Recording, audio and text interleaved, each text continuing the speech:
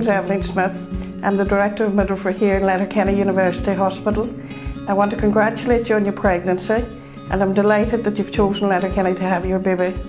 This is a virtual tour of the unit, and we'll show you some of the services and the personnel that you will meet while you're here.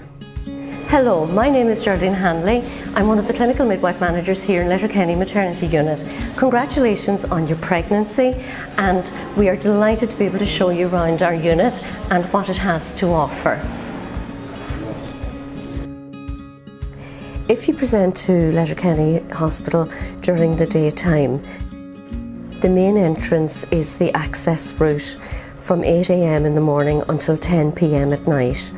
The door will be locked at 10 PM at night, and the entrance to the hospital then, including the maternity unit, will be via the emergency department. When you arrive at the main entrance of the hospital, maternity is located on floor B or level 1 if using the lift. When you arrive at floor B at the maternity unit door, please use the buzzer. The doors will automatically be opened from inside the unit. When you arrive inside the maternity unit, please make your way down towards the reception desk. A member of staff will guide you to have a seat outside the admission room. At the reception desk, there is a member of staff on a 24-hour basis, so if you ever need to seek advice, please feel free to phone.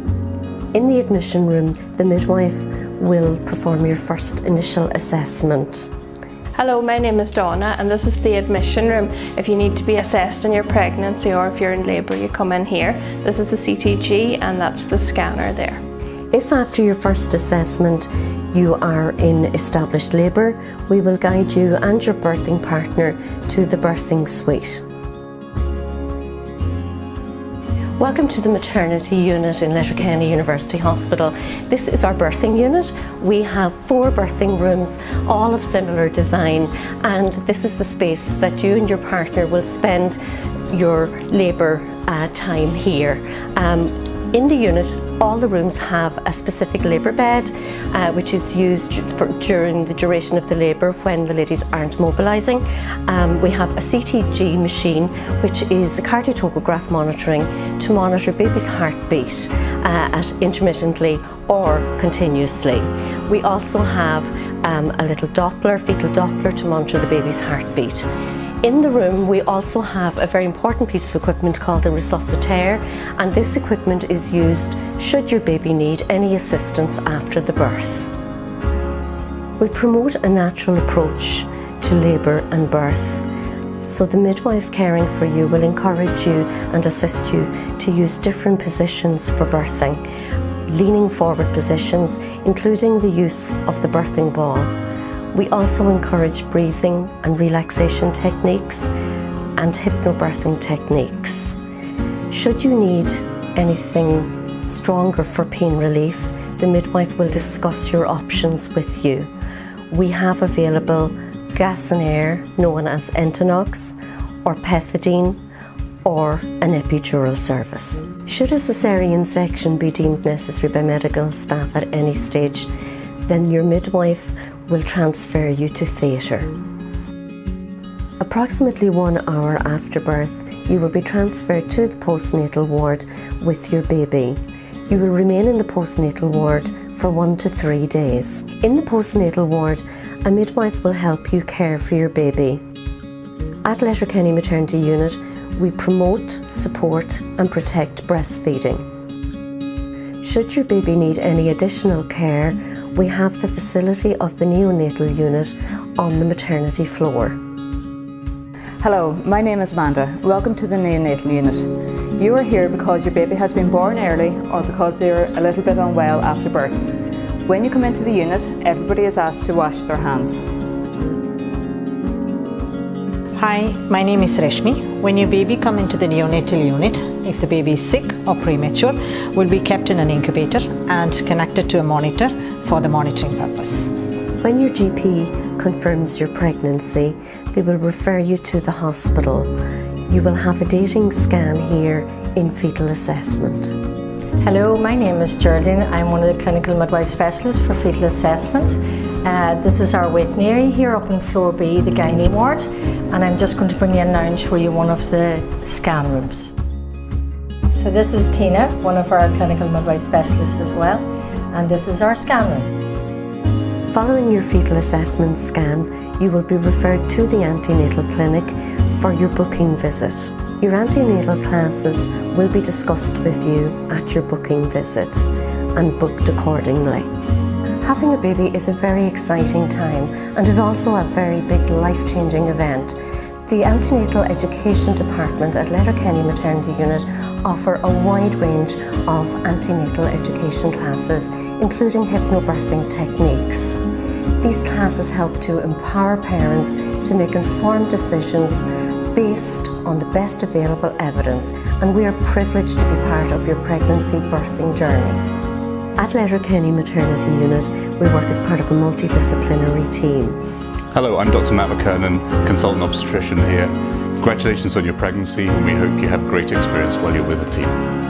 Other services available to you include specialist diabetic services for pregnancy, bereavement services, perinatal mental health services, and lactation services. We hope you enjoyed our virtual tour of the maternity unit. Enjoy your pregnancy, and we look forward to seeing you.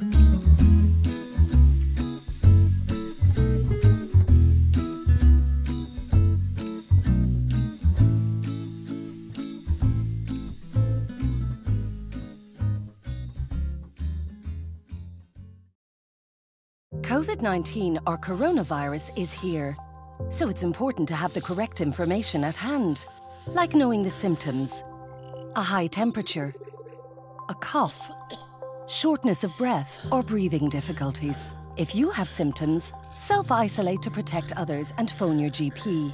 Visit hse.ie for updated factual information and advice, or give us a call. Protection from coronavirus. It's in our hands.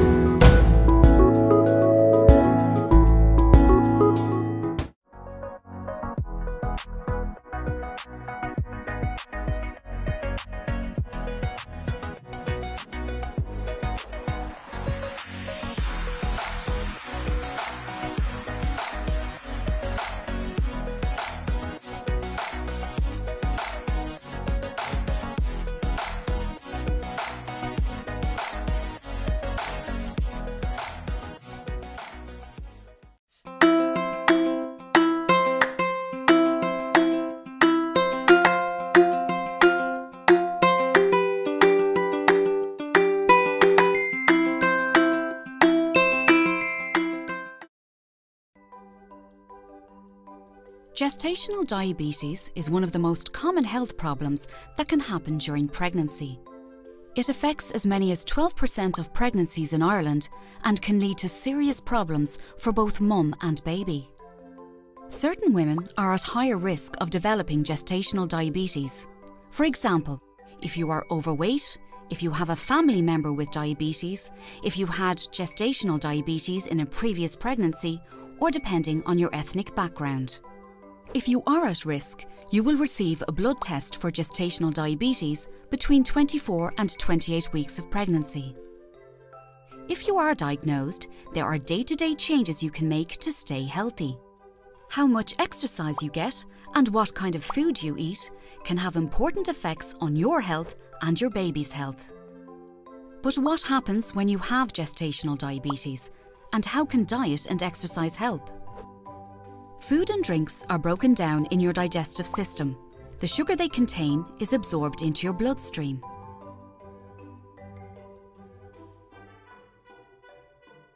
But sugar needs insulin to work.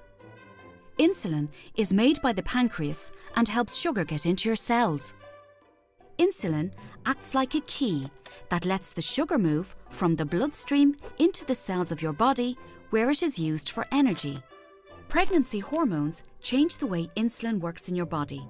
In the later stages of pregnancy, these changes make it difficult for insulin to unlock the cells and allow the sugar to enter. This is what is known as insulin resistance.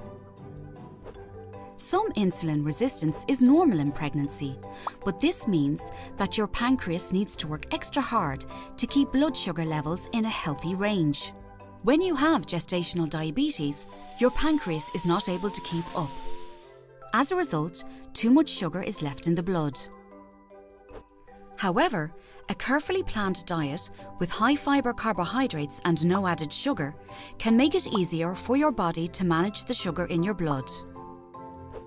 Exercise will also help keep blood sugar low, as it improves insulin's ability to unlock the cells and uses up sugar for energy. If blood sugar is controlled, your chances of a healthy pregnancy are the same as a non-diabetic mum. This makes diet and exercise powerful tools for a healthy pregnancy. However, if blood sugar is not well controlled, this can lead to problems in both mum and baby. In a study of 23,000 pregnant women around the world, researchers found a link between high blood sugar in mum and babies that had grown too big. Researchers also found a link between high blood sugar and preeclampsia, premature delivery, need for caesarean section, birth injury, and abnormal sugar control in baby. Diabetes during pregnancy can also put you and your baby at risk for problems later in life, including type 2 diabetes and heart disease. But there are actions you can take. Changes in diet and exercise, combined with close monitoring, can successfully manage blood sugar in 7 out of 10 pregnancies. So no better time to start than now. To learn more about Irish research on maternal and newborn health, you can visit the HRB Mother and Baby Clinical Trial Network's website.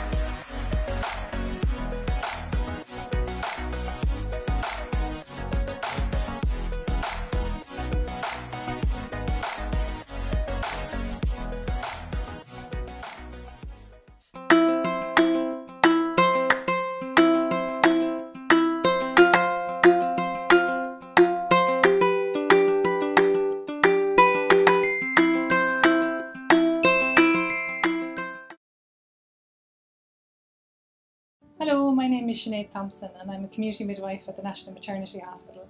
I designed and created labour hopscotch in 2015 in response to an increase in the epidural rates and also in medical interventions during labour and birth. The principle of labour hopscotch is to encourage optimal fetal positioning. This means having your baby's head in the optimum position, lined up so it can descend into the pelvis in the optimum position for labour. When this happens, it triggers the spontaneous onset of labour. When women go into spontaneous labour, it's less likely that they'll need induction, and that means that there'll hopefully be less intervention in their births.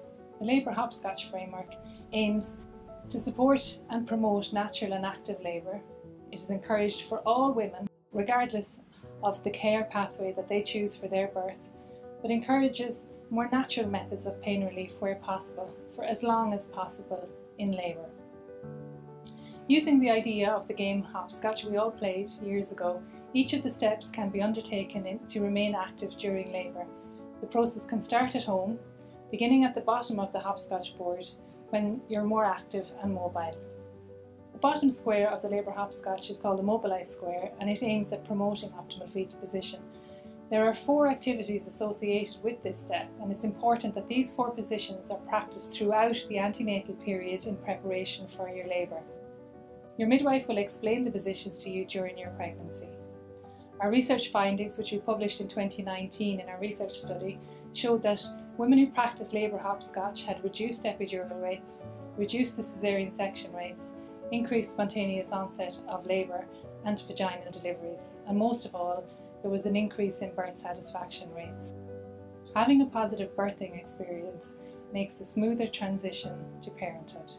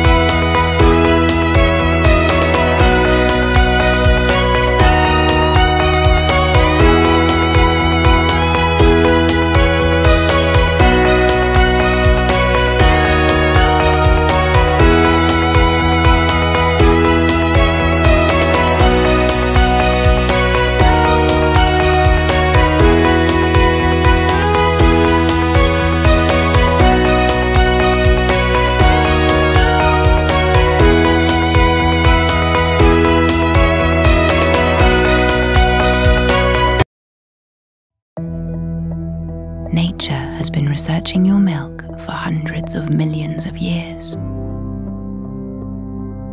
The composition of your milk is alive and changes throughout the day, the night, the months, and the years to meet your child's needs. Your milk contains stem cells.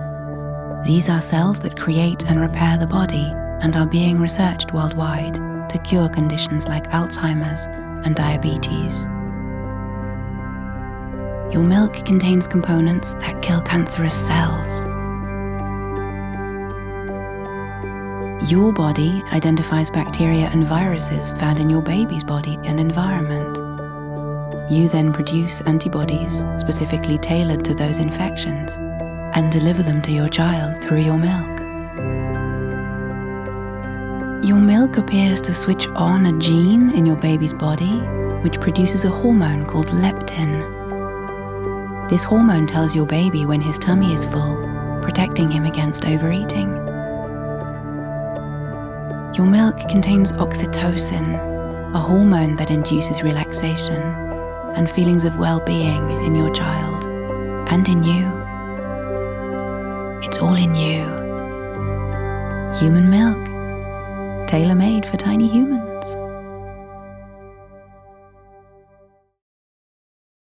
Changing your newborn's nappy is one of those things you'll be doing 7 or 8 times a day, so it's best to be organised from the start. Make sure you have everything you need ready and close to hand. Place your baby on a clean, soft, flat surface. Open the nappy and wipe away excess stools from the genital area with the corner of the nappy. Hold your baby by the ankles and lift up their bottom. Use soft cotton balls or a wet cloth to clean your baby. Clean around the umbilical cord area. For a girl, be sure to wipe from front to back. This will help minimise the spread of an infection. Swap a clean nappy for the dirty one. Use the tabs to see which way goes up. Avoid covering the umbilical cord as this can cause irritation. For a boy, keep his penis pointed down. Fasten the nappy at both sides with the tapes, making sure it's snug, but not so tight that it pinches the skin. Retape the soiled nappy around the contents, put it in a plastic bag and discard it in the bin. Dress your baby and wash your hands thoroughly. Babies wet their nappies several times a day. The number of wet nappies is a helpful sign of how much fluid the baby is taking in. Generally, a baby should have 5 to 6 wet nappies each day. This is a good indication that they're getting enough milk.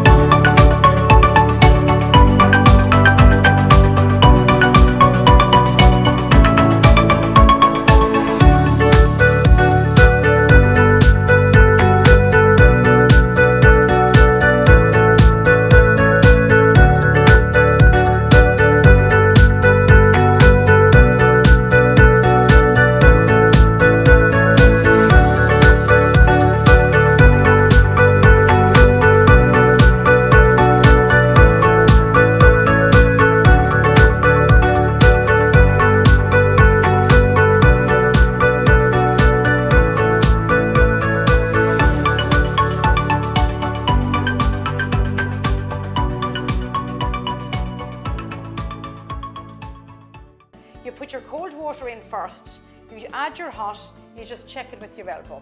If it's comfortable for your elbow, it's fine for the baby. It's about 36 degrees centigrade, the water temperature. You put your hand underneath the baby's head like that. You just took the baby under your elbow resting on your hip. Now I'm holding the baby in the same position and I'm going to wash the baby's hair. So just wash it nice and gently. This is a very good baby. And I'm going to come back onto my mat and I'm going to lie the baby back down and I'm going to dry the baby's head well. Babies lose a lot of heat from their heads, so make sure that you dry the baby's head very well. Now, when you're lifting the baby into the bath, just turn the baby over on its side, over in this position. Just put one arm, your left arm, underneath the head and hold on to the left arm. And put your right arm underneath the bottom and hold on to the left leg. Now you see there is no way this baby's going to fall on me. I've got the head well supported with my arm here on the left and I've got a good grip of the baby. Now nice and gently you're going to let the baby into the bath.